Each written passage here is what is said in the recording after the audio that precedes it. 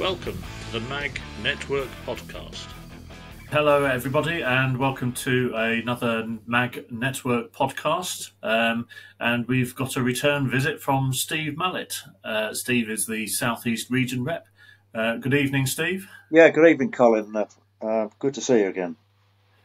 That's it. So we're going to have a bit of a chat about the recent events since the Fight Motorcycle Theft meeting. Obviously, you had the first one in the country down there in Gillingham in Kent.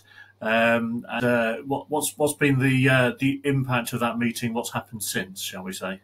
Yeah, we've kept the Facebook page open, and anything to do with theft we add to it, and we've got plenty of followers there. But anyway, at the meeting itself, the Kent PCC Matthew Scott promised a local councillor who was in charge of parking and roads in Kent, or Medway, I should say, some money to improve the secure motorcycle parking. Well, before we managed to get our hands on the money, the administration in the Medway towns changed from Conservative to Labour. So we chased up the councillor's successor, the Labour guy, and we didn't have a lot of success to start with. We told him that this free money was available from the PCC, all promised on camera at the meeting, and nothing much happened. So there's a local organisation in Medway which keeps an eye on local politics and all the little machinations going on in the council. And they held a BBC question time like event at the local university. And we saw that on stage was the Conservative councillor to whom the money had been promised, and the new Labour guy who was supposed to be following it all up. So we went along there and got front row seats. There was three of us from North Kent MAG there. And we put the question, well, why haven't you followed up this free money when the council itself is heading for bankruptcy? And he said, oh, well, we have. I've got the bid together. Someone should have told you, and we've only done it because you told us about it. So that was great. So I pointed out to him that we had a meeting booked with the PCC and Chief Inspector Jenner of the Kent Police booked for 3 days hence. And could he get this bid not actually in before the meeting so they could show that they were playing their part as well? So he was as good as his word, and within 24 hours the bid was in, and we've been awarded £2,000 to update, or upgrade I should say, 5 motorcycle parking spaces within the Medway towns. So that was great. So then a couple of days after that we went along to our meeting at Medway Police Station with Chief Inspector Jenner. Sadly, Kent PCC couldn't come, but it was a genuine reason. He had some family problems, and at the very last minute he couldn't come. But we still had a very good meeting. JC Quinton, South East Deputy Rep, was with me, and we put a number of points to Chief Inspector Jenner, one of which was conflicting bike theft figures for the same period. We'd got figures from Freedom of Information, and this was explained to us that unusually, if a bike is stolen from a garage, it's classed as burglary and not a bike theft. So when you take all these things into account, the figures did actually add up. So that sort of more or less covered that query. They haven't had any special anti-bike theft operations in Medway since March, when they had a big drive and arrested quite a few people.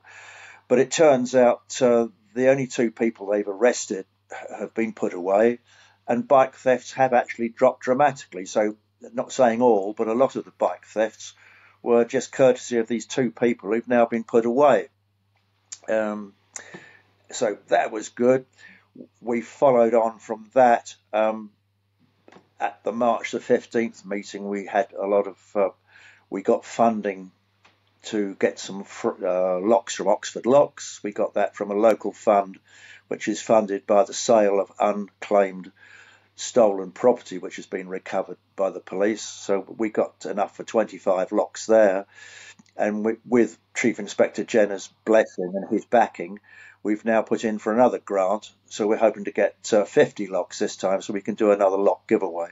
And this is all on the back of the fact we've made these good connections with these local politicians and the local police. We're hoping to work with the community policing group, which hang out at a big shopping mall near us called Bluewater, and we're hoping to set up a mag stand there in the motorcycle park there and give these locks away as and when we get the money and get the locks. But we're trying to do it with the police to show that they are involved, because there is a lot of, shall we say, negative speech about the police, and we want to show they are doing stuff, but they don't always publicise it. Yeah, I mean, I think I would say there's a couple of interesting points in what you said. I mean, the fact that the figures get distorted by how the reporting system works. Like you say, if a motorcycle is stolen from inside your garage, for example, that is classed as a burglary and not reported as a motorcycle theft. So again, it's sort of like all these figures and stats that everybody quotes. You have to take them with a very large pinch of salt, because they're not always the true reflection of what's really going on, are they? That's right. And I also pushed the very interesting figures that you gave me, Colin, about, I think is it 20% of KSIs on motorcycles happen to stop when being ridden by motorcycle thieves, i.e. they're stolen bikes. So I did point out both to Chief Inspector Jenner and the councillors at the question time meeting that it's a win-win situation. You cut down on motorcycle thefts, potentially you're cutting down on killed and seriously injured as well. So that seemed to go down quite well with them.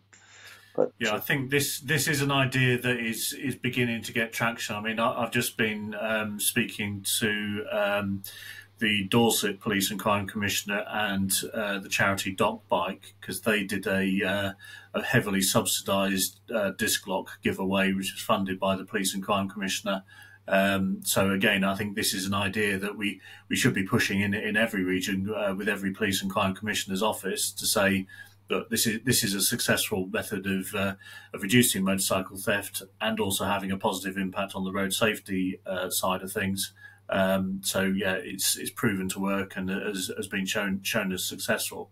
So I think that's something that many other regions and local groups should consider getting in touch with their local police and crime commissioner and seeing if they can push it. Because if you don't ask, you certainly don't get, do you? That's right, and you just got to make yourself look credible and responsible.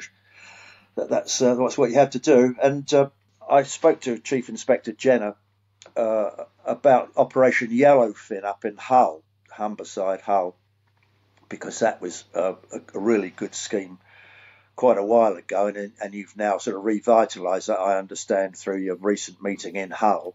Yeah. So Chief Inspector Jenner is going to get in touch with, I think it's Inspector Derek Hussain, who runs the Yellowfin up in Hull, so they can swap ideas. So they don't have to reinvent the wheel locally, if it's already been done.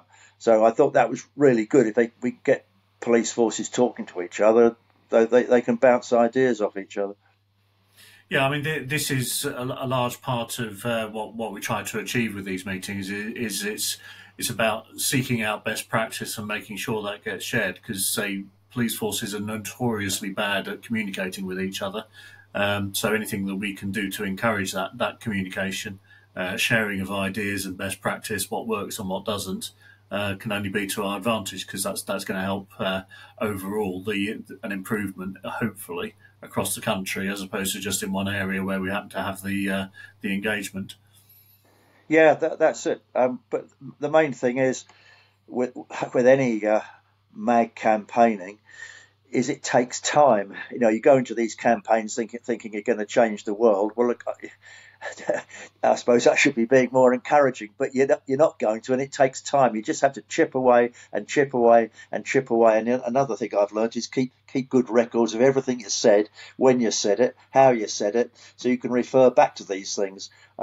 It's quite a learning curve, but it's very satisfying, even when you get a small bit of progress. We got this money for the parking. It's not a lottery rollover win, but it's something we wouldn't have had if we hadn't got involved. Yeah, absolutely. I think it's important for sort of like other mag groups to realise is that there's no rocket science involved as such. There's nothing very complicated in terms of what we're doing. It is about being persistent and keeping on asking the same questions until you get a result. As you say, there's no silver bullets with any of this stuff. We've got to keep on chipping away at it little by little.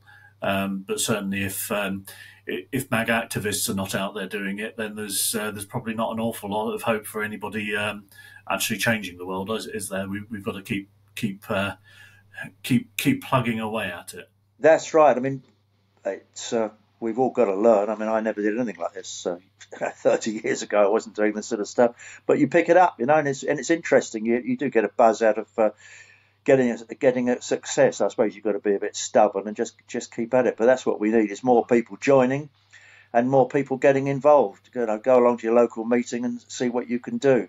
There's all Absolutely. we can always do with more help. Yeah, that's it. So, like I say, I think it's been great speaking to you this evening, Steve, and hopefully everybody listening will take away a little bit of hope from this discussion. Hopefully we've shown that these meetings that we're doing around the country, they're not just a single event and forget about it. It is, simply the start of an awful lot of engagement and effort that goes in by local mag activists after the meeting. That's what really makes the difference. Yeah, I quite agree. Stick at it. Okay, Colin, thank you very much. All right, that's brilliant.